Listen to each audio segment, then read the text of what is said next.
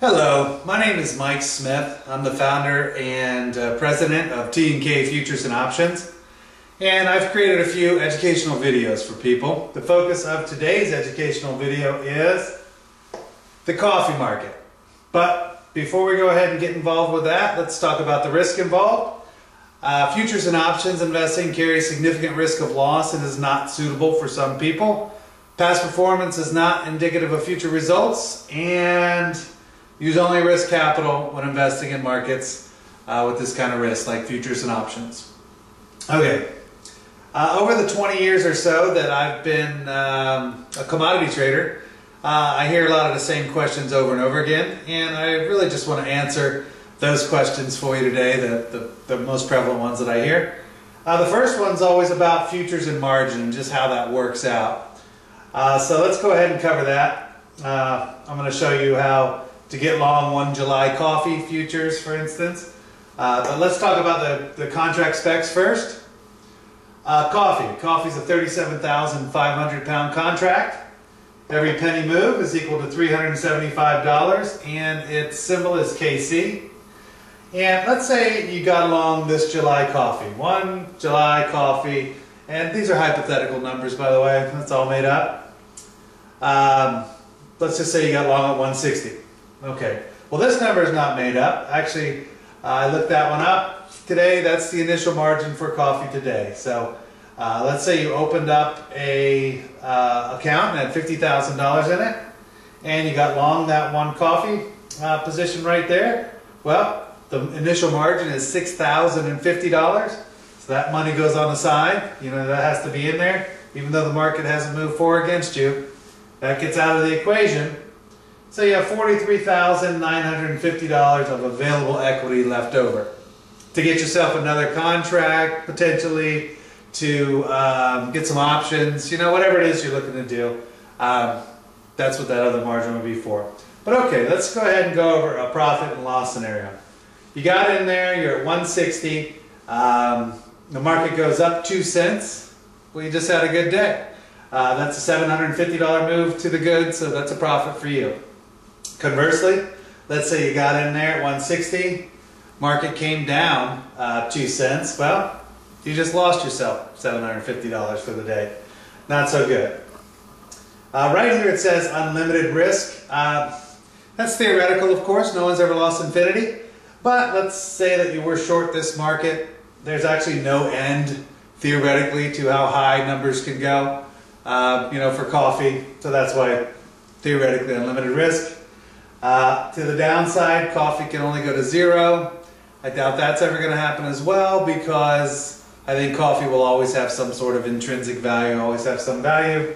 But mathematically speaking, you know, that's how that could possibly work, theoretically. Okay, so this leads me to the very next question that I always get, and that is, how do you manage this unlimited risk? Well, you're long this market. You don't want the market coming down. You can put a sell stop in there to limit your risk.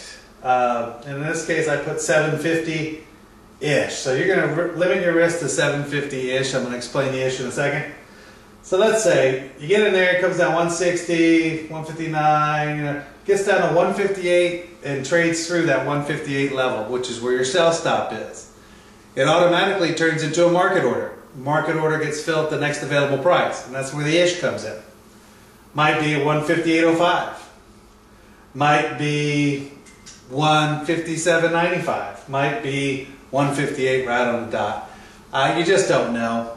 It's the next available price, so that's why I put the ish.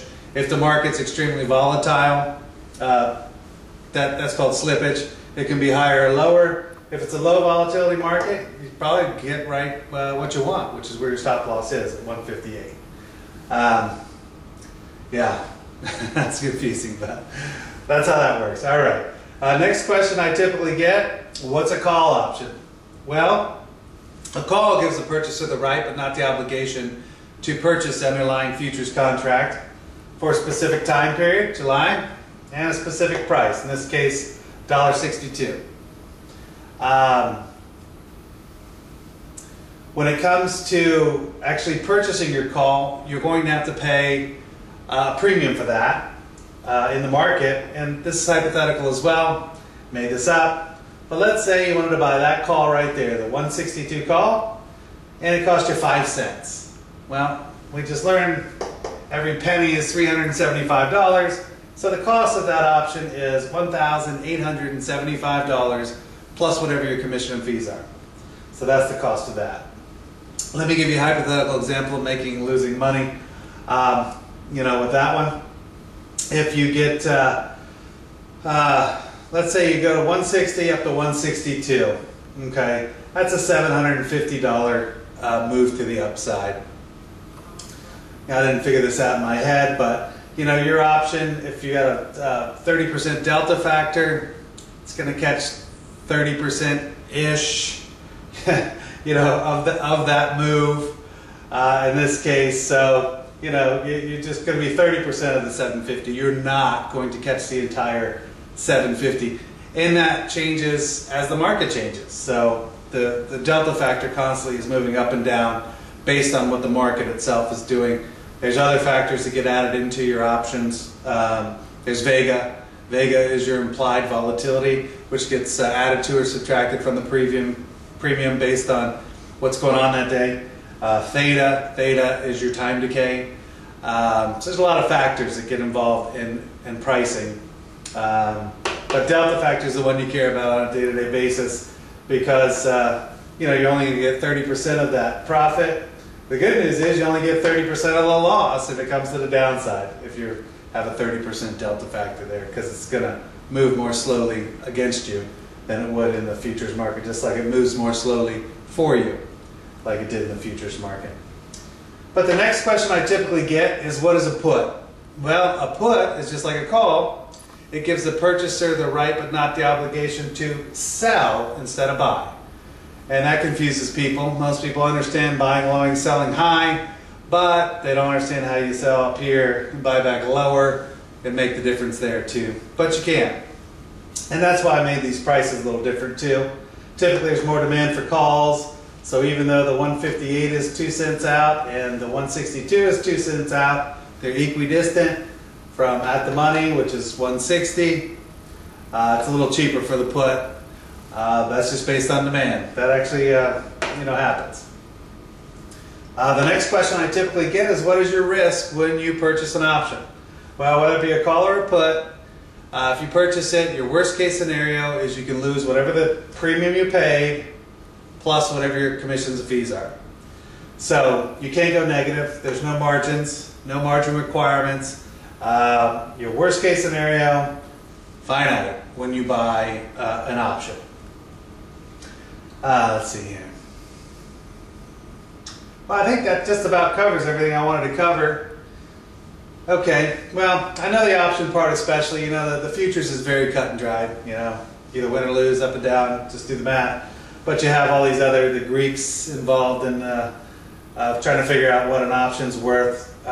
If you want to give me a call, you're probably on this website right now, tkfutures.com if you're watching this video, but maybe not.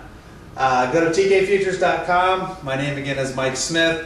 I wrote a book called The No Nonsense Guide to Buying and Selling Options. As the title suggests, it's all about options. It doesn't cover the futures at all, but it's educational. That might help you learn more about these markets. But that's it. That concludes today's video. I hope you enjoyed it, and have a good day. Bye-bye.